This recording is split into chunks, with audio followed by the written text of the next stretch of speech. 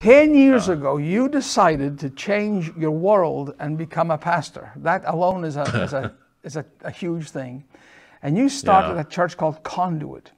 But I Yeah. don't think, just in the wee while I've been with you and talking with you, I don't think your church is a normal church. I think you've got different visions and mindsets. Tell Yeah. us more about Conduit, will you please? Yeah. I mean, Conduit is God's sense of humor.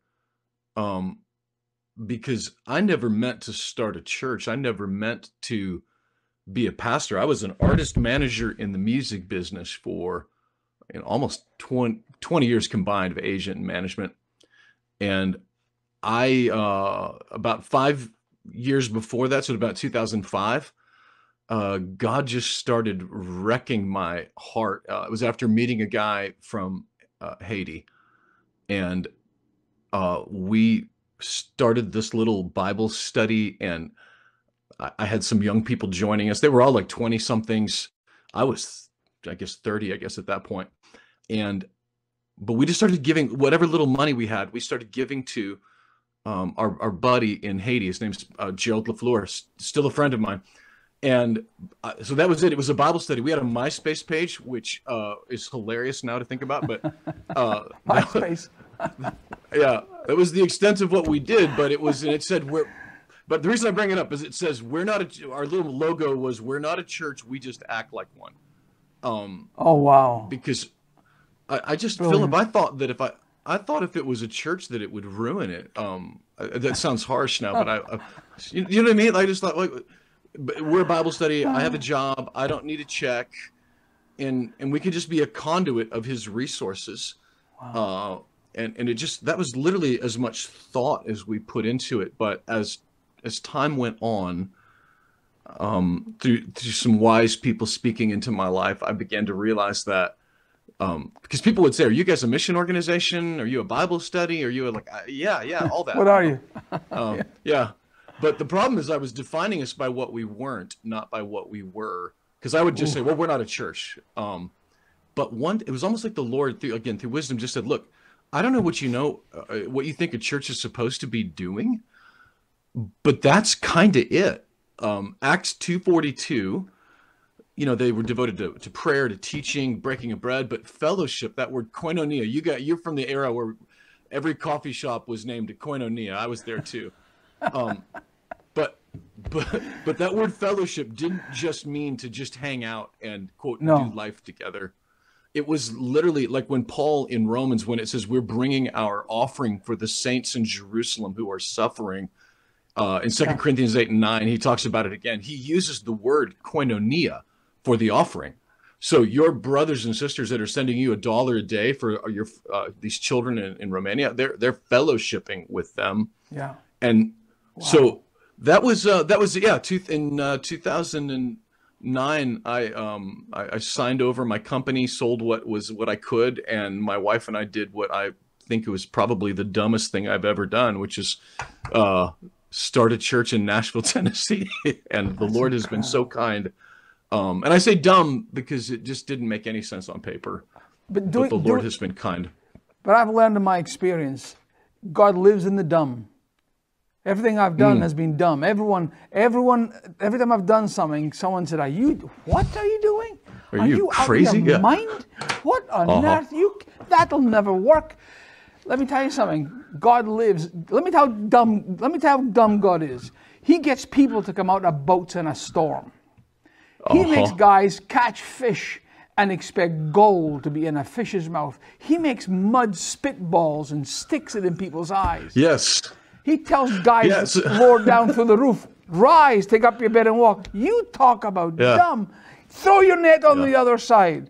But we fished all night and we don't catch, you don't catch fish in the day. You only fish at night. That's how it's all.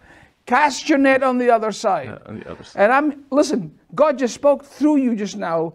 There's someone watching just now, and you're at the point of doing something dumb for God, and everyone's telling you it's dumb, and we're here to tell you, you're not so dumb as you think. Build a boat in the middle of nowhere, and stuff is going to fall out of the sky when it's never rained before. And make this boat big enough for all the animals in the world. See, you are a kindred spirit with me, because I've said that phrase before, and it oftentimes is met with, well, that's not stupid. It's, God's not stupid, but they didn't understand what I'm really saying, which is that no, he's not stupid. He's miraculous. He's And brilliant. the miraculous, he's brilliant. And the miraculous is always founded by doing something that wasn't, natural. That's So the truth. again, starting a church in Nashville felt like that to me. And Oh, great. I remember I sat down with my kids, Philip, 2008 or 9. No, it would have been 2009, because I was reading to them from the book of Hebrews, because I was telling them we have an 85% chance of failing. That's what they say about church plants. 85% of them will fail. And so I read to them from Hebrews chapter 11, and the Hall of Faith, which is very exciting, right? This one's conquering cities, and this one's nations, and then there's not even a break in the sentence. And this one was eaten by lions, and this one was killed by the sword. And so I just told them, like, I just don't know which one we're going to be. Like, but either one is okay. Like, we're going to be okay because we're following Jesus. So whether we're conquering a nation or whether we're being, shutting down in 5 years, yeah, either's okay, because we're doing it in faith, that the trust that Jesus was there. And honestly, it was about 5 years before I realized that we weren't going to fail as a church, which was that was its own moment for me. But I thought well, it shows you what my faith, whatever. But I thought that we were going to be the ones that would be consumed, and I was totally okay with that. And I'll tell you how we knew. God gave us a building right in the middle of our little county. One of the most expensive places of real estate in the entire Southeast, and God just literally gave us 11 acres and a building. And I thought, oh, I guess he wants me to do this for a little bit. I guess I'm a pastor. So That is absolutely, well, I've discovered in my life, whenever we've gone, everything we've done, whether it's Vatra Village, when we started Vatra Village, it was the worst time you could imagine to believe God for anything. I was completely without money. I'm not going to say broke, but I was there. And I thought to myself, this will never happen. So here we are, millions of dollars later. The place is built. I still don't have any money, but I've been a conduit. I've been the vessel through which the money is flown to make the miracle happen. When you're carrying oil, you don't have to be a smart pipe. You've just got to be a sound pipe.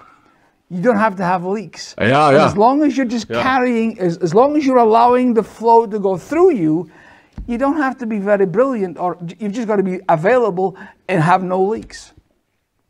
That's a great way of wording it, because so again, we started 2010 was when we basically admitted we're having a church and we're meeting on Sunday mornings. And but here's but an earthquake happened in Haiti almost the day that I signed my company over, and we'd been working in Haiti for 5 years by that point. Yeah. And so I was supposed to be going and raising money for the church. The church professional consultant goobs will tell you got to have $150,000. You got to do postcard mailings. There's a whole system for it. It's like, starting a Taco Bell franchise. And but I couldn't, because we had friends in Haiti that we didn't know whether they were dead or alive. Oh my goodness. And so I immediately, we were moving fast, getting resources into Haiti. It's a long story, but amazing. When I should have been planting a church, that's what we were doing. But I remember I felt the Lord say to me that if you'll take care of this stuff with that kind of trust, that the rest will take care of itself. And so we stumbled out of the gate. Yeah. We stumbled out of the gate Easter Sunday, 2010. I had no money. I had $90,000 in the Haiti account. I think we had 2,000 in the church account. We had a soundboard that was embarrassing because, and it's Music City, but I'd been busy. We didn't have anything. We were like, but God showed me then that, you know how it is, whatever you win them with is what you got to keep them with. So if I had rolled out of that with a big sound, light, fog machine, video, whatever, I would have had to keep them with that. But because we were in a high school cafeteria with, again, a soundboard that I couldn't even give away, literally nobody would take it off of Craigslist when we were done with it. But the church, that God just was in it, and he still grew it. And he showed me that he could do so much through the power of the Holy Spirit, not through You know, we say it's the your good vibes are not going to break the yoke. It's the anointing that breaks the anointing yokes. that breaks the yoke. And I wish to goodness we so would all remember that. It's not how good your program is, guys. It's not how fancy the church is. I'd rather have a guy with one string on his banjo anointed than an orchestra with no anointing. Yeah. Because the yoke shall be broken because of the anointing.